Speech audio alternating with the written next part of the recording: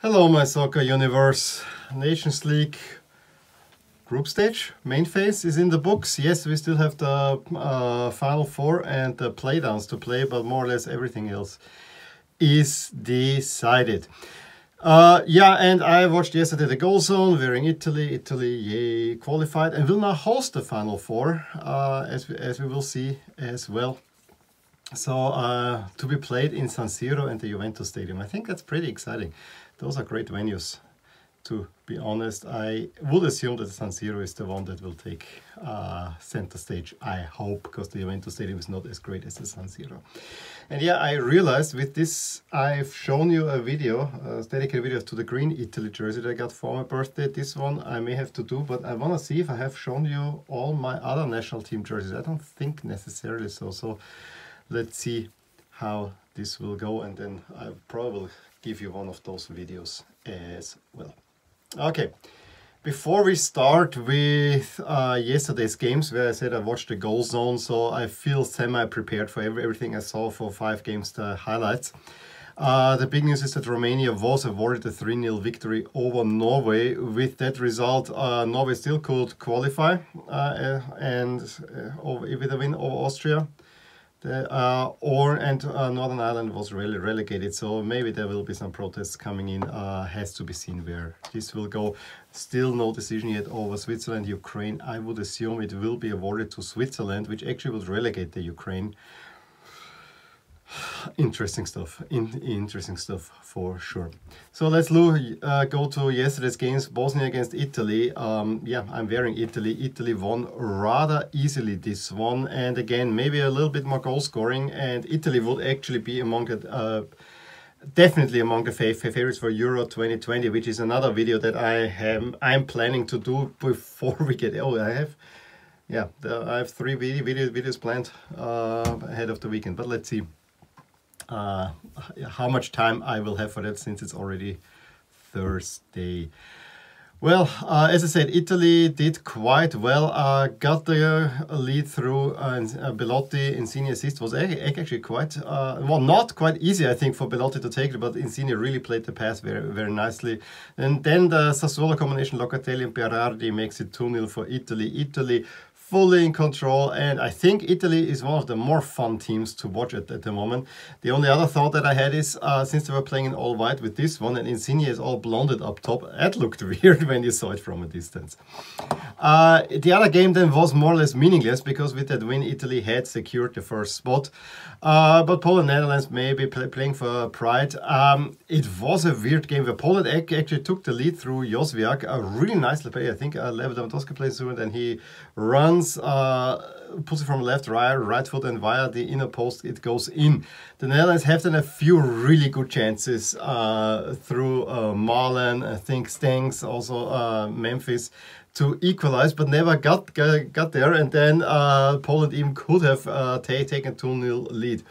In the second half, it was quite clear what the Poles wanted to do. Yeah, let's play this home, stay deep, and yeah, that in the end beat them, because a penalty that Depay then converts with a very, very short run-up, and then late Gini Wijnaldum, although it might have been a Piontek own goal, it was not conclusive from the pictures, turned the game around. The Dutch playing for the first time in the new black jersey, which I overall like, but I probably will not get, because I have a black Dutch jersey, so I don't see much reason for getting this one, although I do like it. But I want to have a white one, white with orange, probably. I actually would like to have the 2015 away, or one of those really from the 90s.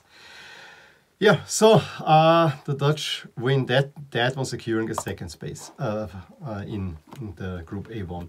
In the other group, the final between Belgium and Denmark very quickly went Belgium's way, with Tielemans again scoring the opener, this time not as deflected. But Denmark fought themselves back into the game, and you know, it was an attack over Eriksen, who sends Braithwaite. It goes then, I think, with a little deflection or whatever to Wind, who then puts it into the net, and the game was kind of teetering a little bit on the edge. But after the half, Lukaku with 2 goals sets it Belgium's way.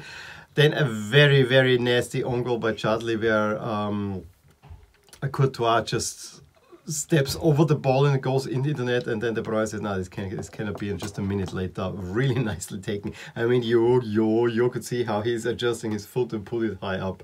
4-2 Belgium. Quite easy win in the end, because there's a lot of quality in the squad, but you always wonder, could they be better? And you see already Belgium is the top favorite now to win the entire Nations League, but let's see if that will hold up. I didn't see anything of England against Iceland. 4-0 win, 2-0 at the half through Declan Rice and Mason Mount. Then an Icelander is sent off, and Phil Foden scores 2 more, easy 4-0 win. Let's see with that Group A standings. As I said, Italy qualified ahead of the Netherlands, and Poland in the end. You know, Poland had now 2 losses against the 2 big boys, and in the end I think Italy's record, and it's very much how the Nations League went in general. It started slow and then it got better and better and better and better, and in the end Italy had a very convincing campaign with 3 wins and 3 draws. Good performance in the Netherlands as well, and now doing what was required.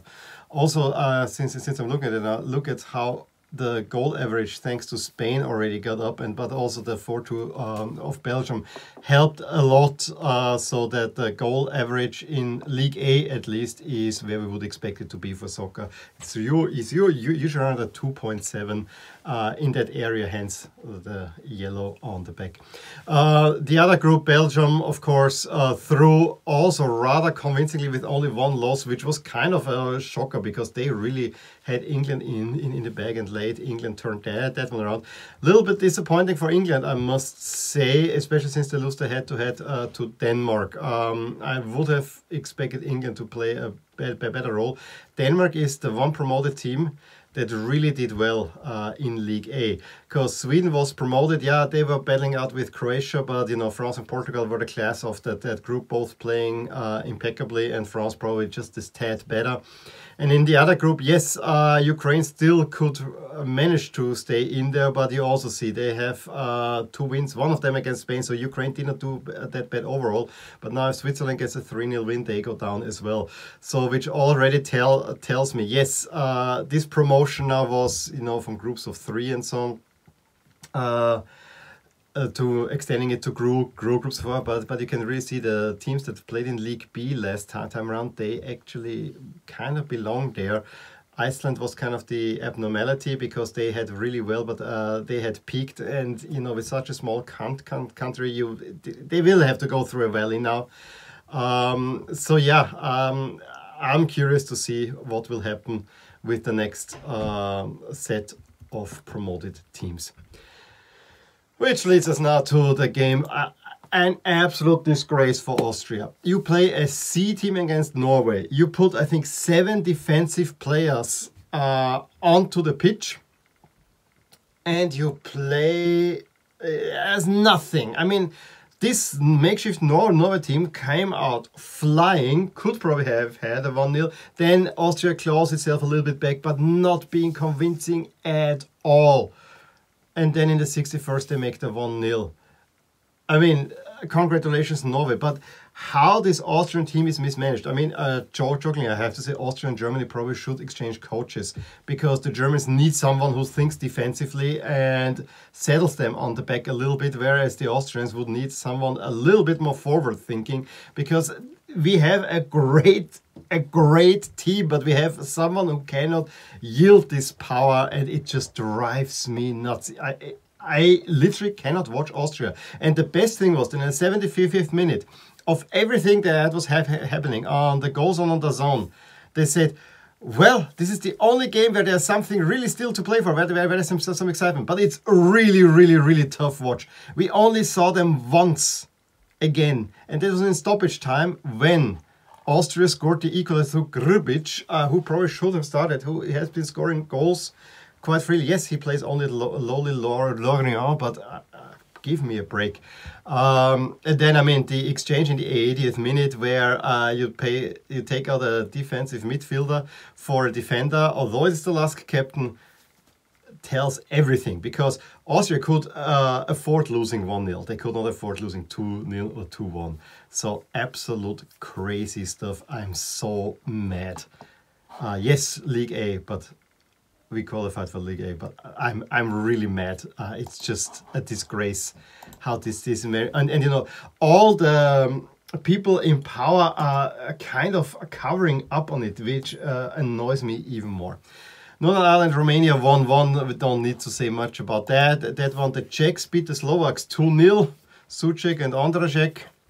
As I said, it's pretty consistent that the Czechs beat the Slovaks. But that also meant that Scotland was under pressure, and probably they've been partying too hard, because Solomon gets Israel the 1-0. And this was also important, as you see, because Israel stays up at the...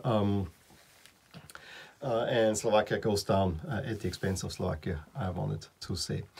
Then Group B3 was the big one, where the first game, Hungary won 2-0 against Turkey. But the big story is that Serbia absolutely demolished Russia.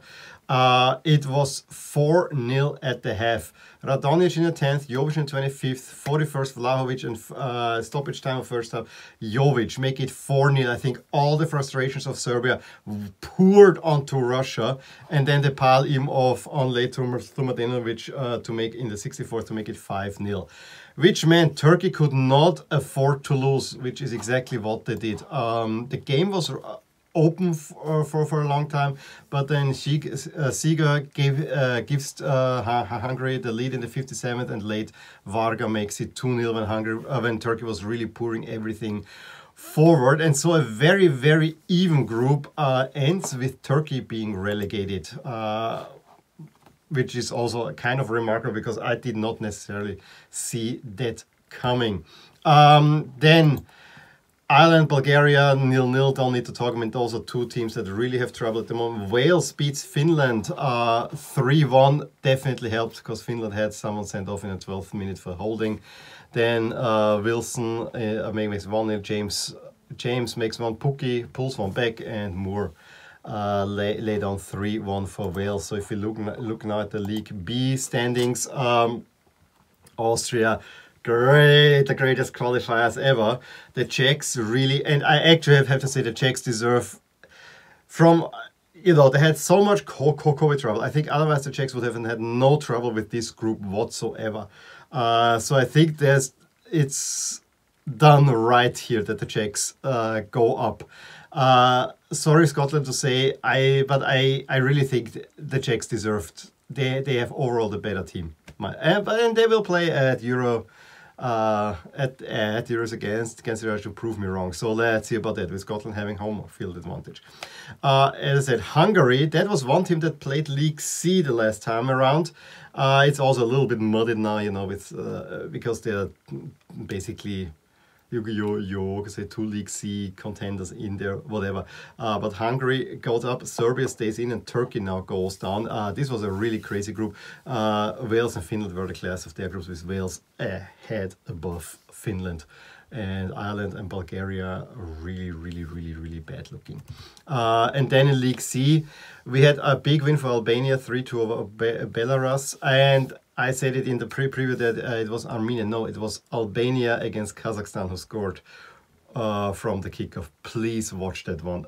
It is absolutely crazy. It is absolutely crazy. Armenia pulls the upset over North Macedonia, winning 1-0. Georgia, I think with their loss to North Macedonia in the Euro playoffs, it's all out.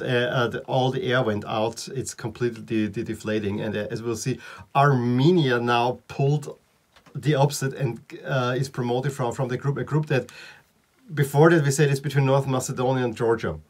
Greece, rather disappointing, only 0-0 against Slovenia. Kosovo beats Moldavia. So we have here now Montenegro is promoted. We already said. Armenia, as I said, pulled the upset. They were a League D team. So yeah, most of them were League D here. Slovenia gets promoted over Greece. Slight upset, although those two are kind of evenly matched at the moment. I still think Greece should be in League B from the talent that they have. And Albania over Belarus is also promoted. And now for the playdowns, they take, of course, the ranking, and we have the best ranked last place team, which is Kazakhstan, plays the worst one, which is Moldova, in a home away, and Estonia then therefore plays Cyprus, which I find a little bit funny, because if you look at the ratings, I have Cyprus and Estonia both ranked above Moldova and Kazakhstan. But yeah, that will be the playdown. You can already see who I favor. I think Cyprus, Estonia is rather even probably slight advantage to Cyprus. And now for the final four to be played in Italy. Italy is actually fourth on that list. However, you know, home field advantage, it has to be seen. If the spectators allow the home field advantage goal goes up, that might actually boost Italy's chances. It's rather even, with Belgium having 28%, just be ahead of France to win it, and then Spain just ahead of Italy. So it's really, it will also a lot depend on the draws. This is still the random draw, so we have to see. I also find it interesting, we have 2 red teams and 2 blue teams in there, which means we will see at least 2 matchups where we have an alternate jersey in there as well, which is always interesting. Although in this case they are all white. Or is Spain? I don't know what's what. I mean, they played in their old jersey the other day, so yeah, we have to see. Anyway, that was the Nations League so far. Let me know what you thought about the games yesterday. Give me a thumbs up if you enjoyed this video. Subscribe to our channel if you want to see more, and I will talk to you soon. Bye.